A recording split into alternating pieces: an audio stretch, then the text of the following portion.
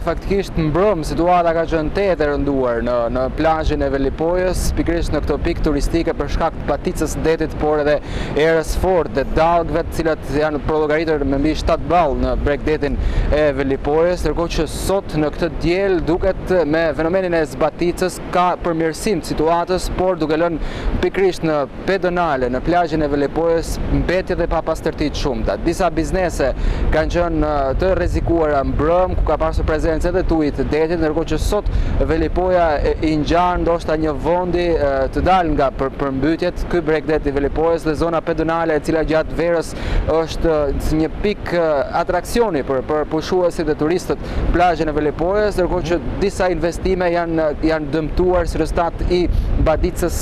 detit mbrëmjen e kaluar, ndërkohë që ka një përmirësim situatës. Gjithsesi, sa i takon asaj çfarë ndodhën, do të servir edhe pamjet të cilat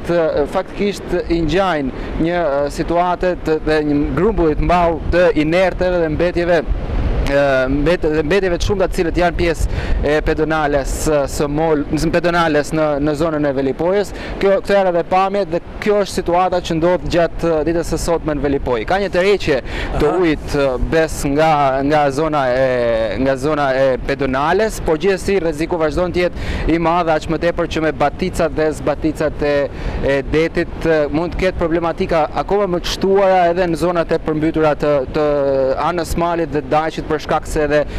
si rezultat i këtij fenomeni derdhja e bunës ndoshta nuk do të jetë në gjendje që të transportojë dhe të sjellë ujin pikërisht në det, një fenomen natyror i zakonshëm që duhet ndodhë, ndërkohë që me këtë situatë mund të kemi një përkeqësim edhe në zonën e përmbytur të zonës së Shkodrës. Këto janë pamjet bes dhe kjo është ajo çfarë kalon deti mbrëm në Velipojë gjatë ditës së sotme. Ka dërguar Bashkia e Shkodrës punonjës të pastrimit apo zyrtarët e saj për të parë ndoshta edhe situatën se si ka mbetur mbrapa për të pastruar, po edhe për të vizituar, për të folur me pronarët e bizneseve të cilët janë të rrezikuar dhe vijojnë të rrinë të rrezikuar në fakt përdesa kushtet atmosferike vijojnë të mos jenë pozitive dhe të vijojnë të jenë të këqija. Gjatë mbrëmjes së djeshme ka pasur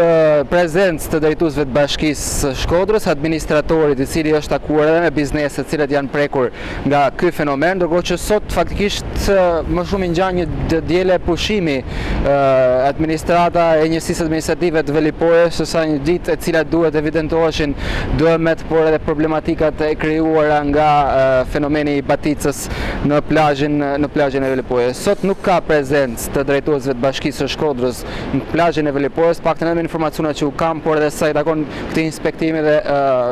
kësaj vizite në Velipojë, ku nuk ka punonjës të bashkisë apo drejtues administratës të cilët po merren me evidentimin e dëmeve apo edhe problematikave. Uji ka qenë prezent mbrëm deri në këtë zonë, e gjithë pedonalja ka qenë e mbuluar, përse këto pamje panoramike thjesht për të krijuar një ide më të qartë se çfarë ndodh sot në Velipojë dhe çfarë i ngjan Velipoja në këtë diel pikërisht në zonën e bregdetit dhe një nga pikat kryesore faktikisht duhet evidentuar të Bashkisë së Shkodrës, edhe pse vëmendja e drejtuesit të bashkisë ka qenë e përqendruar në zonat e përmbytura, por kjo s'do të thotë që Velipoja të jetë në harresë edhe për shkaq edhe të fenomeneve të natyrës, sepse nuk ka fajtor për këtë situatë, por gjithsesi ndërhyrja duhet ishte bërë akoma më shpejt dhe për pastrimin e mbetjeve të cilat janë prezente kudo tashmë në gjithë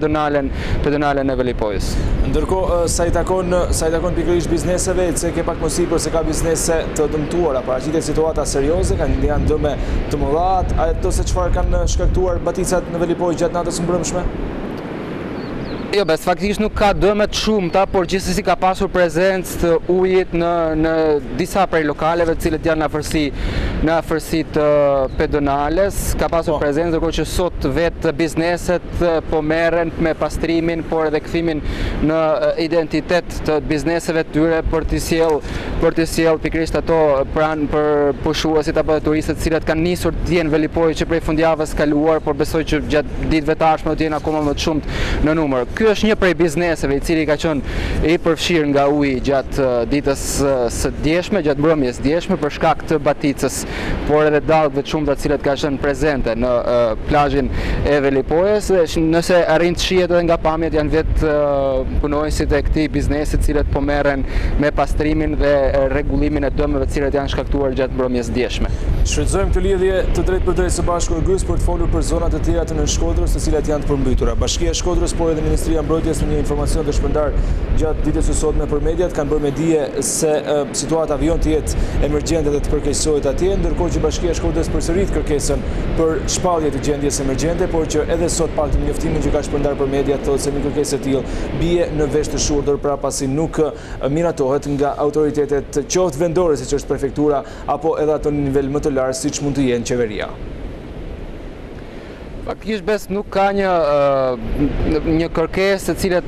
të miratuar. Kërkesa është depozituar nga ana e Bashkisë së Shkodrës, por drejtuesit e emergjencave, drejtori i emergjencave civile, Ministria e Mbrojtjes apo edhe qeveria shqiptare ende nuk ka marrë parasysh kërkesën e Bashkisë së Shkodrës për të shpallur gjendjen e emergjencës në këto dy zona. Faktikisht janë bërë 17 ditë që kjo zonë është e prekur nga përmbytjet, fillimisht ndoshta në sipërfaqe të vogla, por të kemi tashmë rreth 2400 prezencë uji dhe izolim banesave në janë disa banesa të cilat janë të izoluara, problematike cila sa vjen dhe agravohet dhe vjen e shtohet, por ende nuk ka një kërkesë të miratuar nga ana e